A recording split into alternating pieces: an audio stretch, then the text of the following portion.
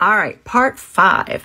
Now, we've got the disc down, right? But there's a thing that each one of us can do, depending on which one we're high on, that we can do to just slightly tweak the way that we communicate with others.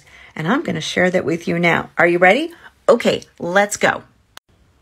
All right, we're going to start with D, the dominant one first. So if you are an I, a C, or an S, and you have to communicate with somebody who's dominant, here are some tips. 1, when you communicate with them, be sure to give them the bottom line. Be brief. Focus your discussion narrowly. Avoid making generalizations. No blanket statements, please. Refrain from repeating yourself. Refrain from repeating yourself.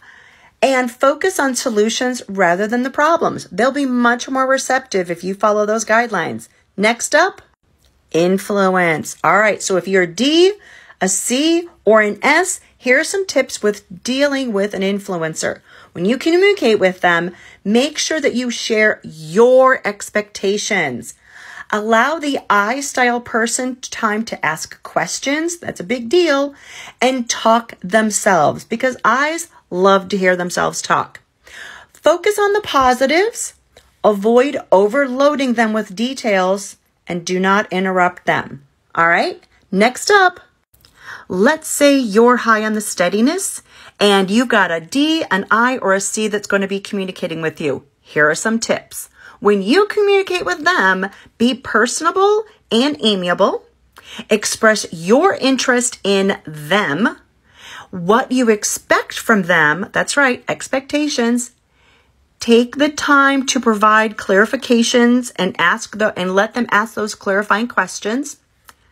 Be polite. Avoid being confrontational because they don't like that. And overly aggressive or rude. They will shut down if that's how you are. Last one.